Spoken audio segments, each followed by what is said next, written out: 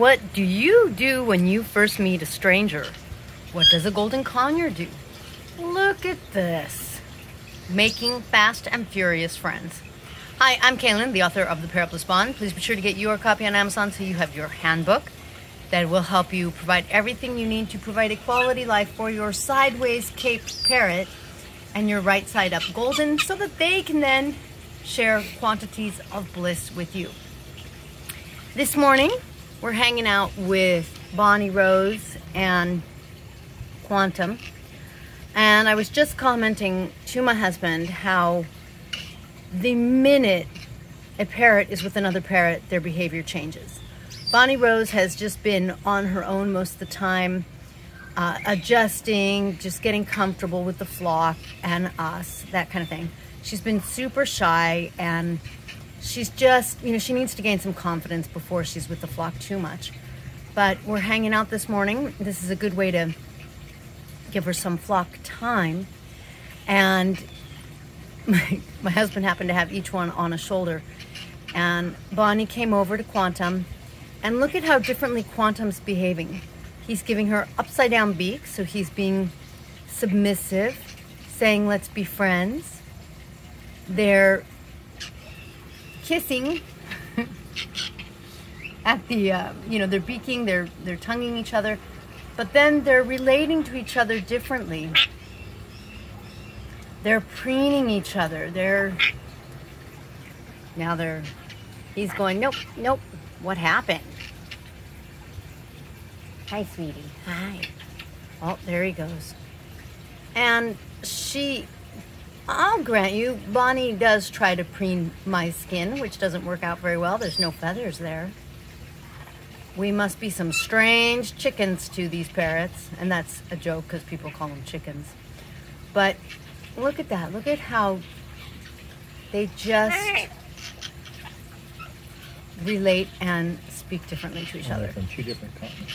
Yep, even though these guys are from two different continents. So Quantum, who's now in the screen, is from the African continent. He is a male Cape parrot. And Bonnie Rose right there is from Brazil or the Latin continents, and she is a Queen of Bavaria or a golden conure. Look, do you see all the dust on him? That's coming out because she's preening him. So he probably has pin feathers, and she's doing him the favor of removing the shaft. It's something that when it comes to places like around his eyes and stuff, obviously he can't reach. The back of his neck, he can't reach. So this is one way that they really relate to each other and help each other. And it's something that you and I can do. We could try to get the shaft off of their pin feathers. But they seem to know which pin feather to do, which one not to do. When I try to help my Amazon, she screams at me. And they just seem to do a really good job. I think they've got the beak for it. My fingers and nails don't do as good of a job. And with them, they're clearly enjoying each other, preening each other, relating to each other. For them, it's bonding. Not to say that they wouldn't be bonding if you did it. It's just to say, you and I just don't do it the same way. I blew those little shafts off. Now, Macy over there is not relating. Unfortunately, Macy, my female Cape, she hasn't bridged things. She's like not relating on the parrot side, which I don't like. We adopted her almost a year ago, and she was already like that. And so she isn't as parrot oriented, which I don't like. Over there, we've got, from the African continent, two of our African gray girls. And up in the tree is Tesla, who seems to be enjoying hearing his voice echo across the lake this morning. If you have ever been curious about what a Cape parrot sounds like, that's some of it.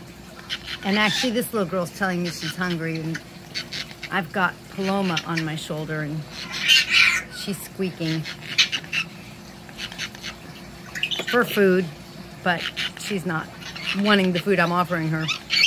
First thing in the morning, they're always happy to eat. So you could see these two girls are relating more with each other. I know it doesn't look like they are, but they're hanging out. They're checking things out. He's being a parrot. They're being parrots. Look at that. There's already more dust. Let's see if we can see all the dust on him again. Quite a bit. And unfortunately, Macy's not. And so hopefully with time, Macy will become more of a parrot and bridge more of that parrot-ness. And our fourth Kate, Paloma's on my shoulder squawking. If you listen, that's... You hear that? That's Tesla. The Kate sound. As always, thank you for watching the ads. I appreciate it. It helps me support my flock. Where are you going now, Quantum? You gonna eat? And if you have any questions about parrots, please be sure to comment below. You can also go to parrot-bliss.com and get your bottle of Tink's must-have parrot relief, which is CBD oil.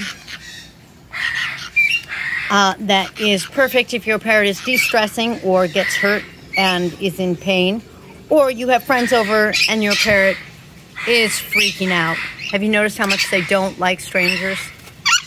Oh, and if you wanted to know what an Amazon sounds like, do you hear that? Ah, ah, that's the Zons. See, now she's not being as much, like she's not relating to the parrot the same way.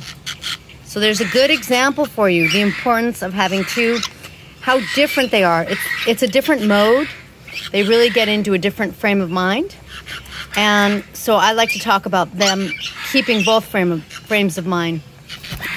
Getting to be a parrot and relate to the parrots, and also getting to connect with people and relate with people. Two frames of mind. And I talk about them bridging it so that they can cross back and forth. As opposed to my Macy, who crossed over. She was probably the only parrot in a home because she was a year and a half before I had her. And so she's very people-oriented, but is not so good at being bird-oriented. See those girls? They're being parrots. So that's really good. Having that parrot orientation. Him too. All right, that's going to be a feathered wrap. Thank you for joining me in this blissful video. Don't forget, I love hearing about how you're doing with your parrots. I love seeing pictures on the group at Parrot Bliss Flock. Please join today, and we will catch you in the next feathered video.